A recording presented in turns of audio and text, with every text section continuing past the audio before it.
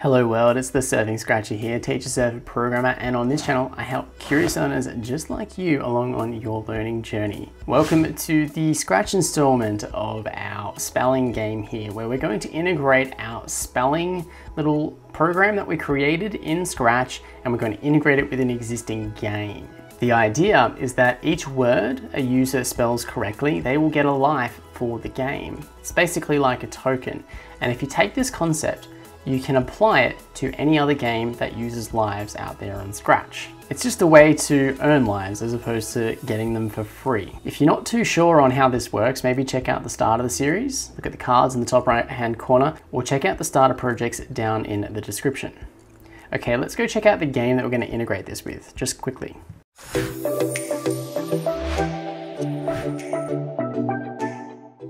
Okay, I've got this little space shooter game called Scratch Control Blocks. It's from a previous video. Go check out the card in the top right hand corner to suss it out, or a link below is in the description for it.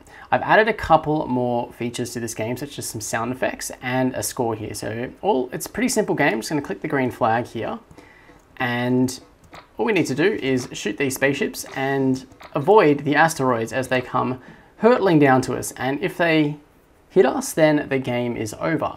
Now the idea is, instead of the game being directly over, we will lose lives instead. So we're going to integrate the spelling game with this space shooter game that we have here. Okay, I'm back over here in the spelling game. Again, there's a link below in the description to work along with me if you don't have a copy. We're going to be using the backpack, and what we're going to go ahead and do, and you can see I've already had a little go at doing this. I'm going to delete those. We're going to get these two sprites and we're going to put them in the backpack, okay? Because the backpack means that we can transport some code or some assets between projects. So now we've got dot and the word data in our backpack, and we can go across to the Scratch control blocks. Now we're back over here in the Scratch Control Blocks shooter game. I'll open up the backpack. You see we've got dot and the word data here. And all we need to do is just drag them back over into the sprite pane, and we will get both of those sprites for this game. So that's really neat. We've got all that logic from our game already in here. Okay, so I'm just going to close the backpack there, and we've got dot on the screen. We don't really need dot on the screen. We're just going to hide dot, and word data is an empty sprite. The very first thing I'm going to do is go back through each of the existing sprites in our Scratch Control Blocks game here. And whenever I see when the green flag is clicked hat block, I'm instead going to use an event. And I'm going to use an event that is going to be called Start Game.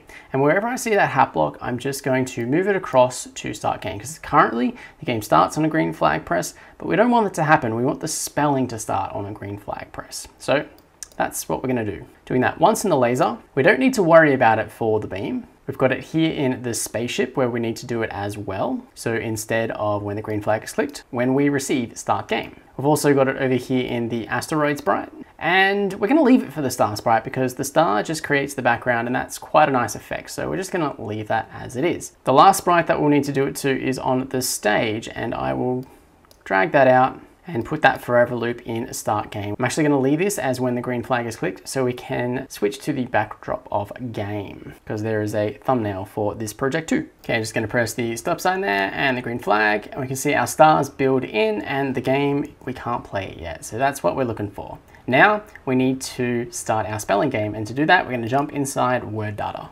Okay, so I've just got a little comment here, and this is what we're going to be following to execute this, to make this all functioning.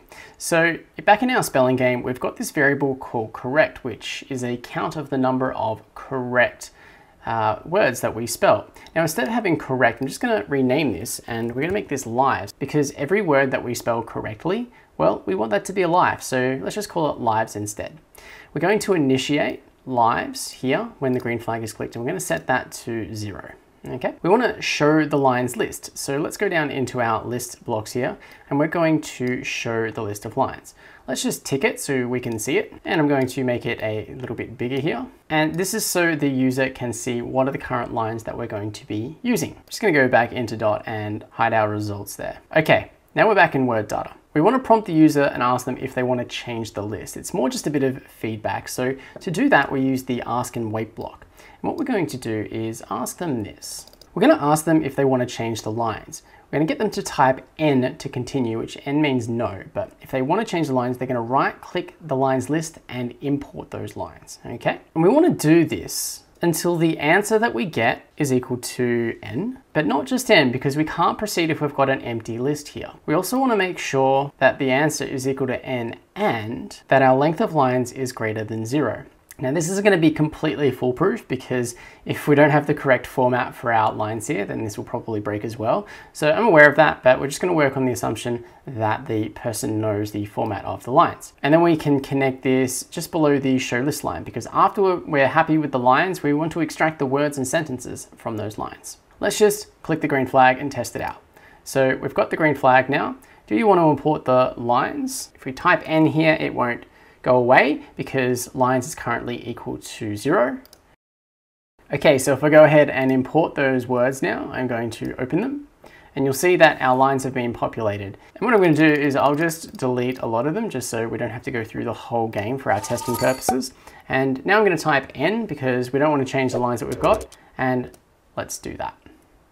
Great. If we quickly just test and look at our sentences and words there, we can see that we've extracted those lines that we just imported in. So that's what we want. After we've done that, let's hide the list of lines, and then let's broadcast, not start game, but we're going to start the spelling side of this. So let's start the spelling game. Okay, now we're going to work in the dot sprite. Instead of the when the green flag is clicked hat block, we're going to be working with an event hat block, and we want to be working with the start spelling game event. Let's go grab the set lives and let's put all of it there in start spelling game. We'll hide the results directly when we click the green flag, so that way they are never visible. In fact, we don't ever want to see the results in this game, so I'm just going to remove that. Okay, when we start the spelling game, we want to make sure that we show dot on the screen. And once we've played the spelling game, we need to broadcast a message, and that message would be start game. And then when we receive start game, we're going to hide dot from the screen again. Remember that we just set up the start game event for the rest of our blocks, or the rest of our sprites here in the sprite pane. And when dot receives start game, we're just going to hide dot and hide this spelling game. I'm just going to give this a little test out to see how we went. Okay, so I'm just going to click the green flag here. We can still see our lines on the screen. Do we wish to change them? Nope, we're going to leave them as they are. Dash.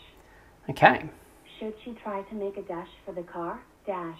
Great, so we've got the spelling game working here. I can see the laser still on the screen, so we may need to hide the laser on a green flag press or click.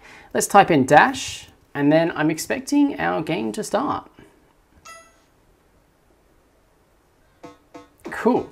So our game started. I noticed a couple of things here. We don't have any lives up here in the screen, so we'll need to go ahead and change that. So on the whole, it's working pretty well. So back here in the when I receive start game hat block, let's show the variable lives, just so we can see it. And on the green flag click, let's make sure that we hide that variable. We could do the same thing with our score, because we don't need to see the score until we start the game. Let's go back into our laser sprite, and when we receive start game, let's make sure that we show it. And on a green flag click, we will hide that laser. So you can see I've just put in another line here for our lines list. What I'm going to do now is fast forward this just so you can see that we're going to get a couple of lives when we spell these both correctly. So you can see we've now got 2 lives in our game, and so that's going pretty well. But there's going to be another bug that we haven't finished yet, because as soon as an asteroid hits us, the game is over. So let's go and fix that bug. So currently our game ends when our asteroid is touching the laser. So instead of just executing these sets of instructions, we're going to use an if and else block. We're going to check to see if our lives are greater than 1. If they are, we're going to lose a life instead. So we need to change our lives variable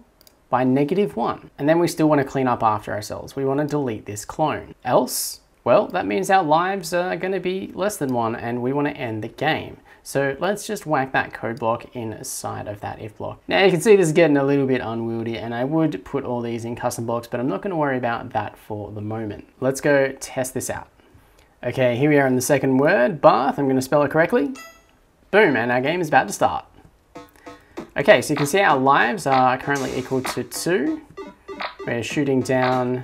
Ooh, okay, and I just lost a life there. We didn't hear that sound, so we'll probably want to move that sound into the other spot of the if block as well, but we should hear it right now. There we go. So that is working just as it should. Let's get that crash sound and let's play it when we lose a life as well. Okay, I reckon we're going to leave this game as it is.